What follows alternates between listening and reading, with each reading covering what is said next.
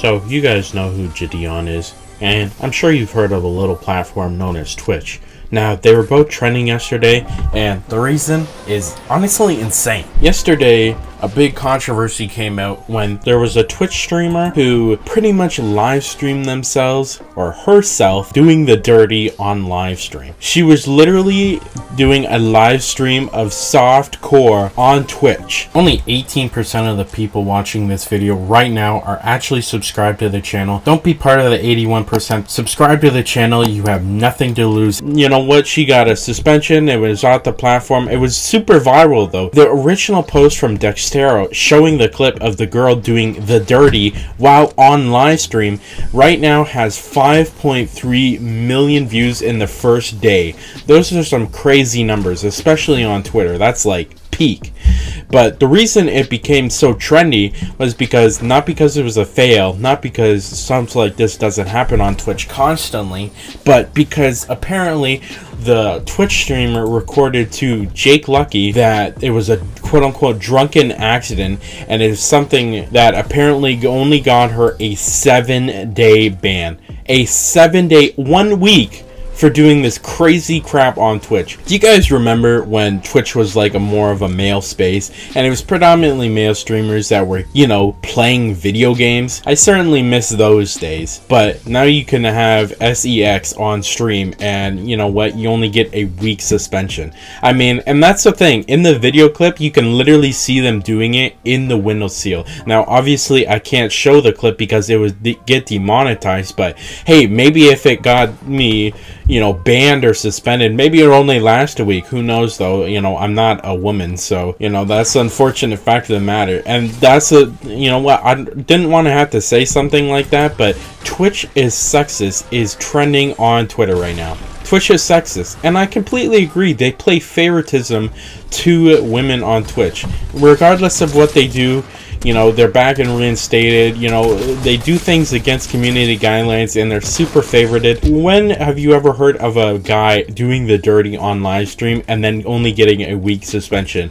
Never. I've never heard of it. But this girl does it and gets a week suspension. And even Jake Lucky. Now, I'll shout out to Jake Lucky for actually saying stuff like this, because usually Jake Lucky, I'd consider him pretty much a white knight. But he said, she told me it was a drunken accident and ended the stream quickly. I think something this stupid warrants a permaban. This is what Jake Lucky had to say. And you know what? I think the majority of the internet gets on his side. And one of the reasons I mentioned Jidion in the beginning is because recently, this past year, Jidion was streaming on Twitch. He used to stream on Twitch, and then he got banned for doing like a quote-unquote hate raid, where he pretty much just said that you know, go into Pokemon's chat. You guys, I don't know if you guys remember that controversy, but he said go into Pokemon's chat and say like stupid crap, and he got permanently banned for that. He's one of the biggest black creators, you know, YouTube and on the internet right now, and Twitch, they perma-banned him for something that honestly I consider pretty small. Like, obviously hate bans are wrong, but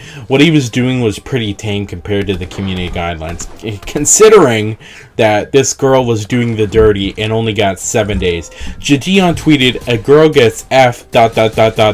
on stream and she gets a 7-day ban while I'm here still perma-banned from Twitch. Twitch is racist, and I believe the reason he's saying this is because just that same day he reacted to Corey's video where he's pretty much saying YouTube is racist because he was receiving unfair, you know, copyright and age restrictions on his videos, and Twitch shared his experience where he was getting unfairly, you know, demonetized or videos taken down on his second channel, and he reacted that. And then on the very same day they banned this girl for doing the dirty on Twitch for 7 days, and he's still permabanned. So yeah, he goes, Twitch is racist, and he also tweeted Twitch is sexist. And you know what, I don't know, man, it's hard to disagree with him. Now obviously there's plenty of black creators and non-white creators on Twitch that are doing more than fine for themselves. I mean, the top streamer yesterday I saw is jeez, I don't remember the one guy. I just started watching him, but he's a black creator,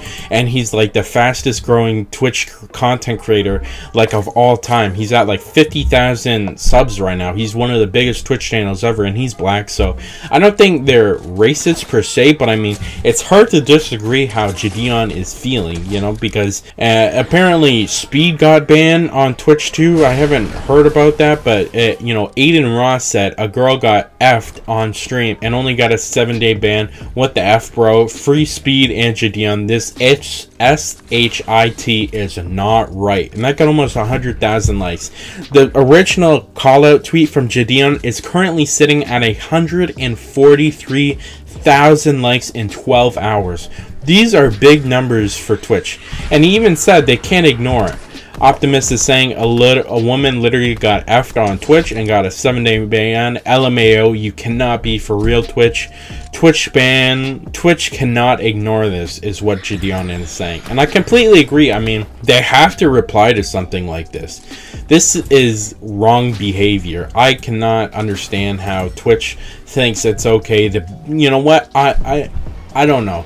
You know, because she said she was drunk and it was a mistake, but you are a grown woman. How do you not know how to not do the dirty on Twitch? I mean, believe it or not, I think the majority of Twitch viewers are probably pretty young. I'd say probably like 30 to 40% of them are underage. And she got a 7-day ban for this crap.